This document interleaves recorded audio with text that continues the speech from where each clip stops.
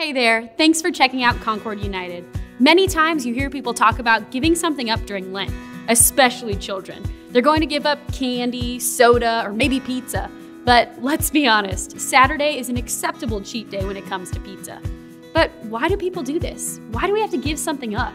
Lent isn't about giving things up and making ourselves miserable. It's about growing a closer relationship with God and becoming a better person. If giving up soda for 40 days is going to help you create healthy habits and lead a healthier life, then do it. Maybe our constant scrolling on our iPhone has put a strain on our home relationships. Lent could be the time to decrease our screen time and intentionally use that time to make meaningful interactions with our loved ones. Maybe we don't need to give anything up at all, but perhaps we are going to challenge ourselves to sit down and read the Bible every day, or intentionally spend 5 minutes a day in prayer. Lent is not about giving something up to make ourselves miserable. It's about taking the time to look inward at ourselves and decide how we can become a better person and grow our relationship with God. Thanks for joining us today. Don't forget to click the link below to subscribe to our weekly Lent videos where we will answer common questions about Lent.